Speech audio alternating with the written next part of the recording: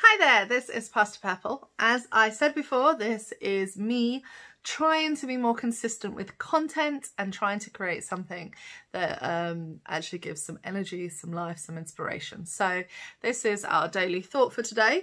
I'm going to try and keep them short, so forgive me if I don't fill out every part of the biblical passage. I'm just trying to inspire you to have a look in your Bible. All right, so the first thought for this 7-day period is taken from Hebrews chapter 11, verses 16.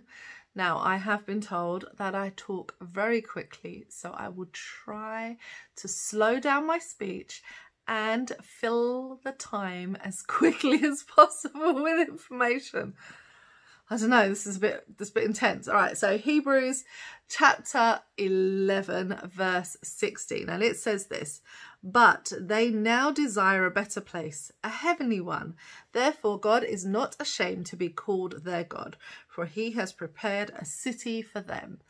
Now, this is a really interesting text because Hebrews 11 is called the faith chapter.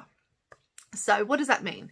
Basically, it's the heroes of the Old Testament are all listed here with their accomplishments, what they're actually, the summary of their story. Now, remember, a lot of these guys are not nice people. So the faith aspect really comes in towards the end of their lifetime.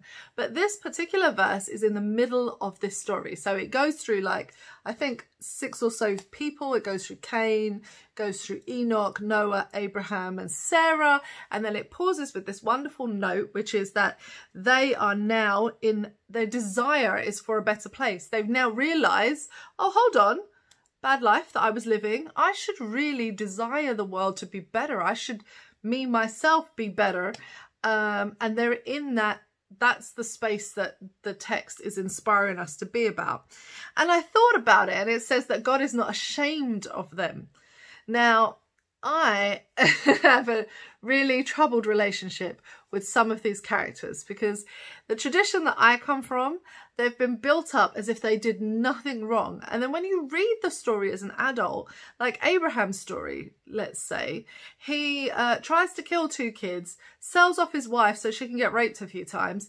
It's not nice. Like, you sit there and you think, but he's not a nice person. How could this be that you want me to look at this man who is just a mess and then look at him as a hero of faith? And then God says here, he's not ashamed of him. And I'm like, I would be ashamed if that was my kid. Like, if you were my brother, we got issues. But I think what it's actually saying is that when God looks at my life, he sees how messed up I am. And he sees me trying, he sees me trying to be faithful, he sees all of that effort that I'm putting in. And he says, listen, you should not be ashamed of yourself.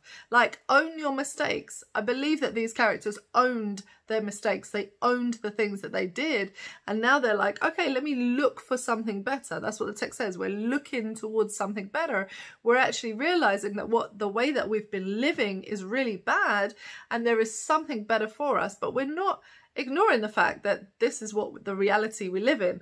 And I think that's really important. So I think my thought for today really is about, actually, do you own your whole life? Like, are you ashamed of your life? God isn't ashamed of you. Are you ashamed of you? Like, don't live in shame. Look forward to the fact that this broken shell of a lifestyle that we have here isn't it. There is more. There is something that is better. There is a God who loves us and who creates anew every day, something for us to investing, to look forward to, a wonderful world, a new creation. And it just isn't here. This isn't the whole story. So that's what I wanted to say as the inspiration for today. It's taken from Hebrews 11, verse 16. Very interesting chapter if you're interested in reading it. Have a blessed and wonderful day. Bye-bye.